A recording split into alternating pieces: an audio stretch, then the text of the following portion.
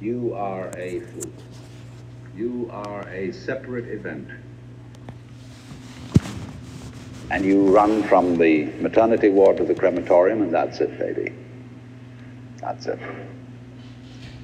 Now, why does anybody think that way? There's no reason to, because it isn't even scientific. It's just a myth. And it's invented by people who wanted to feel a certain way. They want to play a certain game. See, the game of God got embarrassing. The idea of God as the potter, the architect of the universe, is good. And it makes you feel that life is, after all, important. There is someone who cares. It has meaning, it has sense, and you are valuable in the eyes of the Father. But after a while, it gets embarrassing. And you realize that everything you do is being watched by God. He knows your tiniest, inmost feelings and thoughts, and you say after a while, quit bugging me. I don't want you around. So you become an atheist, just to get rid of it. Then you feel terrible after that, because you got rid of God, but that means you got rid of yourself. You're just nothing but a machine. And your idea that you're a machine is just a machine too. So if you're a smart kid, you commit suicide. Camus said there is only really one serious philosophical question, which is whether or not to commit suicide.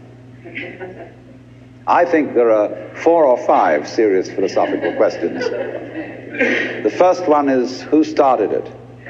The second is, are we going to make it? The third is, where are we going to put it? The fourth is, who's going to clean up? And the fifth, is it serious? But still, should you or not commit suicide? This is a good question. Why go on? And you only go on if the game is worth the candle. Now, the universe has been going on for an incredible long time. And so really, a satisfactory theory of the universe has to be one that's worth betting on. That's it seems to me, absolutely elementary common sense. If you make a theory of the universe which isn't worth betting on, why bother? Just commit suicide. But if you want to go on playing the game, you've got to have an optimal theory for playing the game. Otherwise, there's no point in it.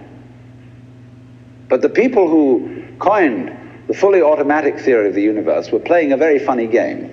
What they wanted to say was this: all you people who believe in religion are old ladies and wishful thinkers. You've got a big daddy up there and you want a comfort and thing, but life is rough. Life is tough. And success goes to the most hard-headed people. That was a very convenient theory when the European-American world was colonizing the natives everywhere else. They said, we are the end product of evolution, and we're tough. See, I'm a big, strong guy because I face facts, and life is just a bunch of junk, and I'm going to impose my will on it and turn it into something else, you see. And I'm real hard. See, that's a way of flattering yourself. And so it has become academically plausible and fashionable that this is the way the world works. In academic circles, no other theory of the world than the fully automatic model is respectable. Because if you're an academic person, you've got to be an intellectually tough person. You've got to be prickly. See, there are basically 2 kinds of philosophy. One's called prickles, the other's called goo. And prickly people are precise, rigorous, logical. They like everything chopped up and clear. Goo people like it vague. So, for example, in physics, prickly people believe that the ultimate constituents of matter are particles. Goo people believe it's waves. And in philosophy, prickly people are logical positivists and goo people are idealists.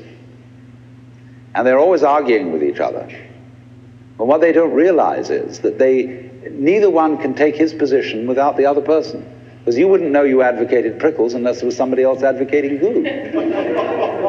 You wouldn't know what a prickle was unless you knew what goo was. Because life is not either prickles or goo, it's gooey prickles and prickly goo. And they go together like back and front, male and female. And that's the answer to philosophy. See, I'm a philosopher, and I'm not going to argue very much, because if you don't argue with me, I don't know what I think.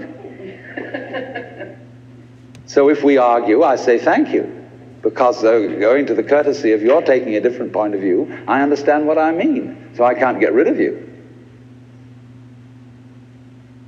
But however, you see, this whole idea that the universe is just nothing at all but unintelligent force playing around and not even enjoying it is a put-down theory of the world. People who had an advantage to make, a game to play, by putting it down and making out that because they put the world down, they were a superior kind of people. So that just won't do. We've had it. Because if you seriously go along with this idea of the world, you are what is technically called alienated. You feel hostile to the world. You feel that the world is a trap. It is a mechanism, it's electronic and neurological mechanisms into which you somehow got caught. And you, poor thing, have to put up with being in a body that's falling apart and that gets cancer, that gets the Great Siberian Itch, and it's just terrible. And these mechanics, doctors are trying to help you out, but they really can't succeed in the end. And you're just going to fall apart, and it's a grim business, and it's too bad. So if you think that that's the way things are, you may as well commit suicide right now.